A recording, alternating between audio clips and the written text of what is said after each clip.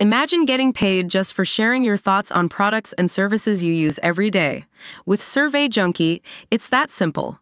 Click on the link in the video description to discover how you can start earning today by taking surveys. Jerry West, the Los Angeles Lakers legend who won an NBA championship in 1972 and helped bring Kobe Bryant to the team, has died at age 86.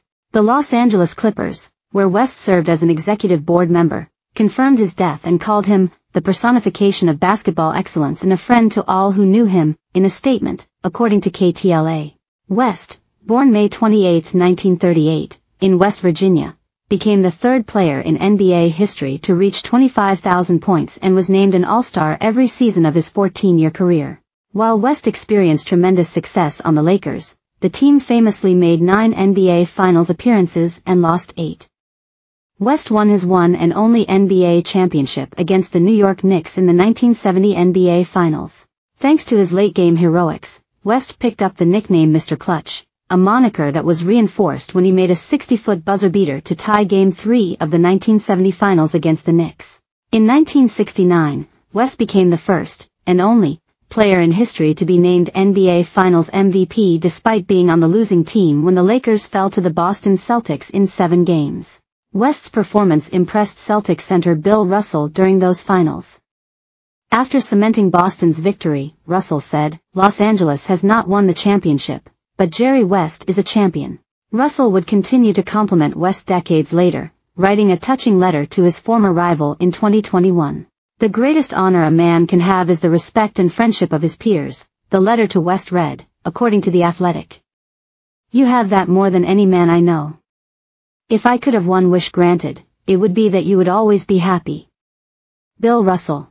West said the message from the Celtics legend was special to him. "There's something uplifting in it for me to hear this and read it. It was pretty special," he told The Athletic. "Today, in my life, it was probably one of the most meaningful things I've read from someone who I have great respect for." After his retirement in 1974, he coached the Lakers for 3 seasons and earned a 145-101 record. He later became the team's general manager during the 1980s and was chosen to be the Lakers' executive vice president in 1995. A year later, West proved instrumental in trading Vlade Divac to the Charlotte Hornets for Kobe Bryant, who they had just chosen with the number 13 pick in the NBA draft. "We just fell in love with him. From the time we worked him out in Los Angeles, and particularly the second time we worked him out, from then on was like, I love this, how do we get this guy?" West recalled in an interview with CNBC in 2021, following Bryant's death in a helicopter crash. "I'll remember Bryant as someone that I loved like a brother," he continued. "The playful moments with him, some of the funny things and exchanges we had. Watching him when he first started to what he became. Mr. Clutch was not the only nickname to be given to West.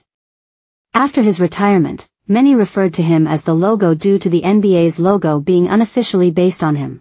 Related video, Vanessa Bryant mourns Kobe and Gianna Bryant on first anniversary of fatal accident. West had spoken out about his wish that the NBA would update the logo not to include him.